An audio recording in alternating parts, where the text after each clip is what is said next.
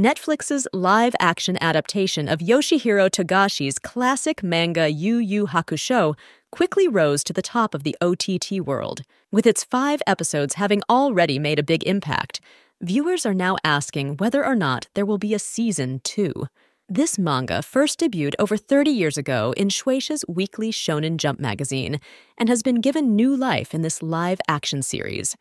The ending of the season ties up a lot of loose ends, but it doesn't set up a sequel. If a Season 2 does happen, it could go in one of 2 directions, either an original storyline or a continuation of later arcs such as the Chapter Black Saga. Unfortunately, there has been no official news from Netflix or the creators about a Season 2 release date. As such, fans remain in a state of anticipation for any news about the future of this popular manga adaptation.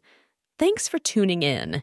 If you enjoyed this content, don't forget to give it a thumbs up, share it with your friends, and hit that subscribe button for more exciting updates. Your support means the world. Until next time, stay tuned and stay awesome!